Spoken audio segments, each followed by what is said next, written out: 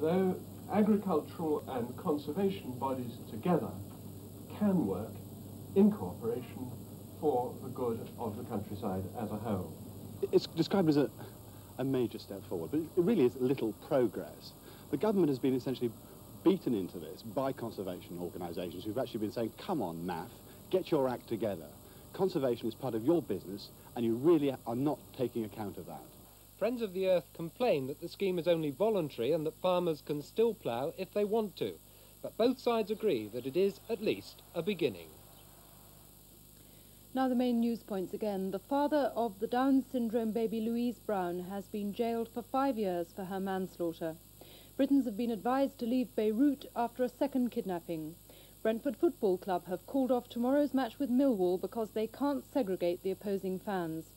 And that's it for now. You can see Newsnight at 10:30 on BBC2, but from me, good night and have a good weekend.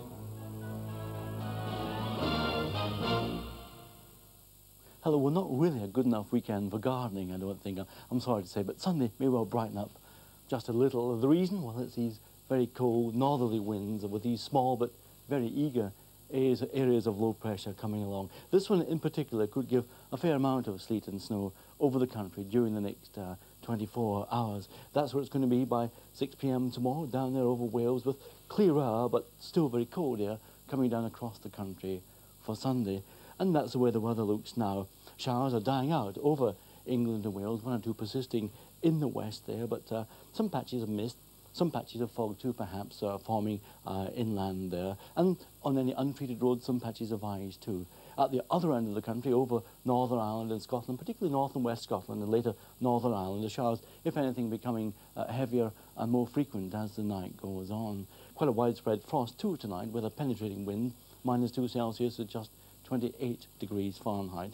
Tomorrow, England and Wales starting off mainly dry and bright, just a few showers near those western coasts there. At the other end of the country, a little bit of brightness over eastern Scotland, but central and western Scotland, Northern Ireland are dull with outbreaks of snow or sleet at times. Some quite heavy snow too, especially above the high ground, where there may well be some drifting as well. And that snow working its way down into northwest England and Wales during the morning, and then across many central and some eastern parts of England too during the course of the afternoon.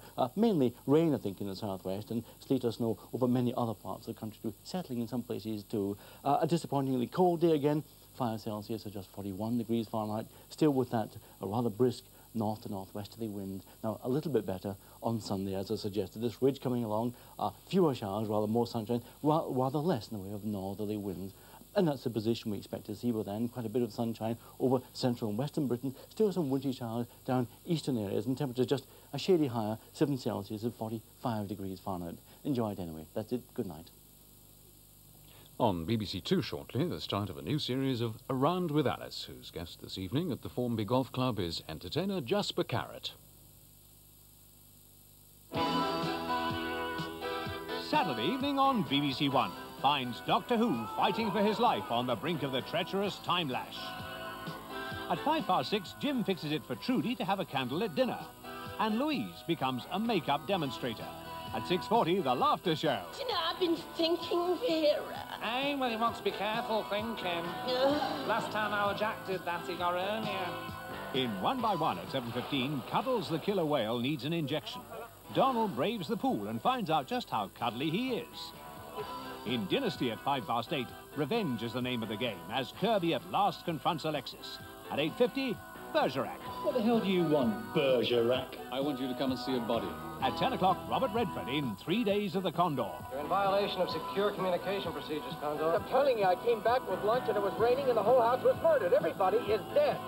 And that's the look of Saturday night on BBC1.